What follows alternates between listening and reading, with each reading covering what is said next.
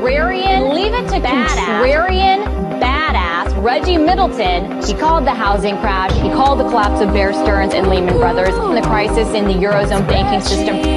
Reggie Middleton.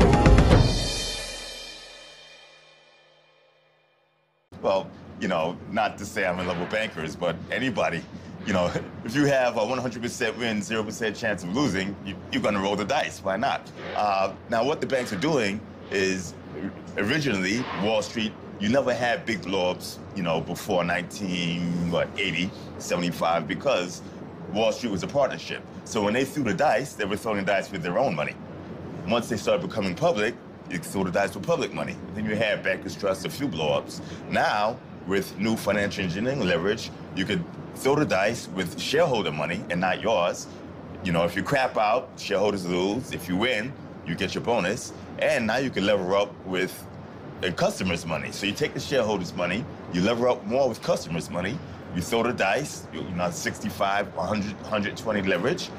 If you succeed, azimuth yachts for everybody, starting, okay? Or better. And if you lose out, you run and say there's a bailout coming.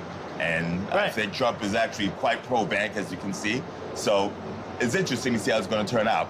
No matter which way you look at it, the fundamentals don't add up to the rally. Now, I was looking at some studies from FactSet, and FactSet shows that we're at another all-time high in terms of share buybacks fueled by debt.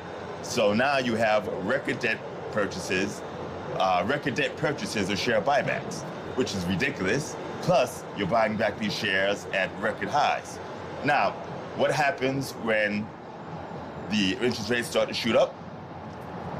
You know, these banks are not investing in the company, not investing in business, not investing in employees. They're investing in their own stock, paying significant multiples, and the multiples getting higher and higher. Right. And that's their accounting earnings. Their accounting earnings, the actual earnings, are probably on the downfall.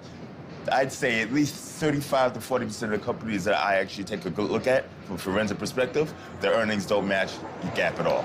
Accounting games is one thing, but you do have an increase in earnings per share, even though you have a decrease in earnings. 1/5 of the S&P 500 has actually spent more on share buybacks than earnings generated, which is ridiculous. So I've actually bought back more stock than I've made in money.